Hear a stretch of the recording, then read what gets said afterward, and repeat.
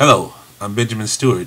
I'm the Senior Academic Advisor for the STEM and Allied Health majors here at Kingsborough Community College. This is a short video on some of the intricacies of the nursing program here at Kingsborough Community College. Specifically, after you've decided to come to Kingsborough and study nursing, there are two different phases. The first phase is what I'm going to be talking about in this video. That phase is known as the preclinical phase. So we're going to go to the nursing webpage again, and if you need the video on how to access that, I've done a in-depth tutorial on how to do that on a video that you can find on my page. So we'll just get right to the nursing degree. We go here, we're going to click on nursing as in the other video, and we're going to go straight to the nursing webpage. So the preclinical is the first part of the actual nursing degree program. It doesn't mean that you are a nursing student right away. What it does mean is that you have done your application. You're currently in the process of taking courses which are called prerequisites in order to get into what we call the clinical phase, which is the second phase. And I'll do a video about that later. So we're going to click on program requirements here. And once that page loads up, I'll show you what I mean. So once the catalog loads up, you'll see the nursing AAS degree. There's going to be a lot of information here. Do not be discouraged. Just read through some of this so you can figure out exactly what you're getting yourself into. But I wanted to go down here to the required core, the flex core, and what's called the scientific world portion of the degree.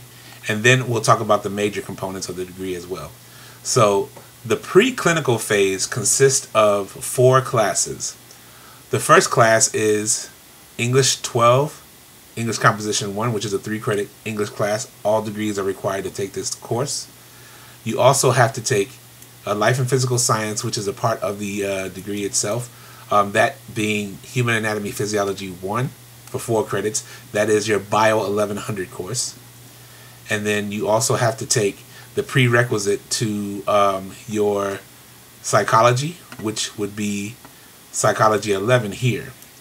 So these are the first 3 classes out of those 4 classes that you would need to take in order to start your process of getting into the nursing program. These 3 courses, English 12, Bio 11, and Psychology 11, are the prerequisites for this course here. Science 25. Now, Science 25, which is also called Applied Physical Sciences for Allied Health Careers. This is a course that all students have to take in order to take the TEAS exam. The TEAS exam is what you take in order to transition from your preclinical phase to your clinical phase.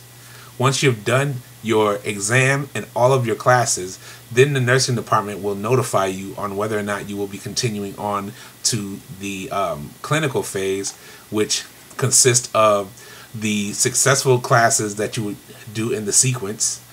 So after your English 12, you would do your 24.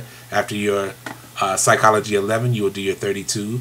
You would also be able to take your Sociology 31. And you would move on to your next Bio, Human Anatomy Physiology, which is Bio 12. What some students like to do during their preclinical phase is to also take these classes beforehand so that when they are in the clinical phase, they'll be able to concentrate more on the nursing courses that they have to take in sequence as well. This is on this page, you will see a lot of information and a lot of these classes repeating.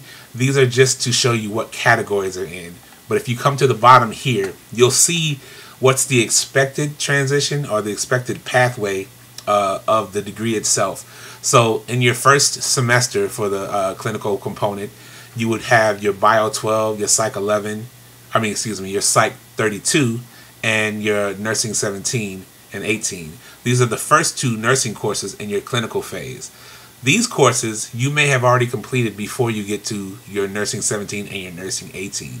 So do not be discouraged if you do have these courses already. That just means that upon entering the clinical phase, you'd have more opportunity to concentrate on these nursing courses and maybe even take other courses that you may need to transition into your bachelor's program. But I'll cover most of these clinical phases in the next video that I'm going to do in just a moment. Thank you guys for watching. If you have any questions, please reach out to me at my telephone number, which is 718-368-4926. Or you can email me at Benjamin, BENJAMIN .Stewart, STEWART @ KBCC